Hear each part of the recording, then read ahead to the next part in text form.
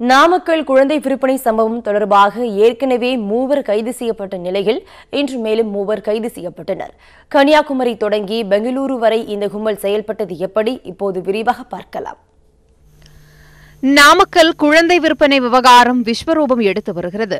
அழகான ஆண் குழந்தைக்கு ஒரு விலை, பெண் குழந்தைக்கு ஒரு விலை என மிக சாதாரணமாக குழந்தை விற்பனை செய்த கும்பல் சிக்கியுள்ளது.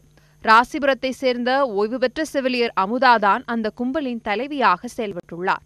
அவரது கணவர் ரவிச்சந்திரன், கொல்லிமலை ஆம்புலன்ஸ் ஓட்டுநர் முருகேசனும் இந்த வழக்கில் கைது செய்யப்பட்டுள்ளனர். இந்த சம்பவம் தொடர்பாக அமைக்கப்பட்ட 10 சிறப்பு குழு நாமக்கல், ராசிபுரம், குமாரபாளையம், பரமத்திவேலூர் சுற்றுவட்டார பகுதிகளில் விசாரணையை தொடங்கியுள்ளது. இதேபோல் மருத்துவமனைகளில் உள்ள பிறப்பு சான்றிதழ்களும் ஆய்வு செய்யப்பட்டு வருகின்றன. மாவட்ட தாய் சேய் நல அலுவலர் தேவி தலைமையிலான 15 பேர் கொண்ட குழு கொல்லிமலையில் ஆய்வு செய்தது. அப்போது பிறப்புச் சான்றிதழ் உள்ள நிலையில் 20 குழந்தைகள் பெற்றோரிடம் இல்லாதது தெரியவந்துள்ளது.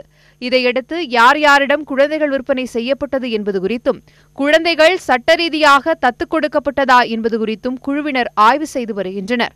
இந்த சம்பவத்தில் இடைத்தரகர்களாக செயல்பட்டதாக ஈரோட்டை சேர்ந்த கருமுட்டை ஏஜென்ட் பர்வீனா பானு, இடைத்தரகர்கள் அருள்சாமி, நிஷா ஆகிய 3வரிடம் போலீசார் விசாரணை நடத்தினர்.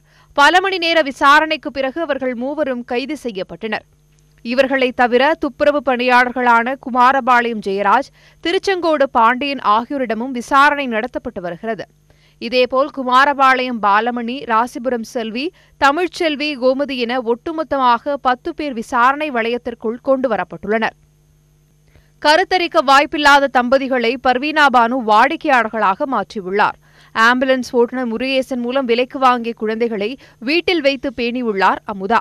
நல்ல விலைக்கு தம்பதியினர் வாங்க முன்வந்தால் முருகேசனும் ரவிச்சந்திரனும் அமுதாவும் சேர்ந்து குழந்தையை எடுத்துச் செல்வார்கள். இந்த கும்பல் இதுவரை 11 குழந்தைகளை விற்பனை செய்தது உறுதியாகியுள்ளதாக போலீசார் தெரிவித்துள்ளனர். நாமக்கல் மட்டுமின்றி இந்த கும்பல் கன்னியாகுமரி தொடங்கி பெங்களூரு வரை குழந்தைகளை விற்பனை செய்தது தெரியவந்துள்ளது. ஆடியோவில் அமுதா சொன்னபடி கடந்த 30 ஆண்டுகளாக குழந்தை விற்பனை நடக்கவில்லை, கடந்த 3 ஆண்டுகளாகத்தான் விற்பனை நடந்துள்ளது என்கிறார் விசாரணை அதிகாரி.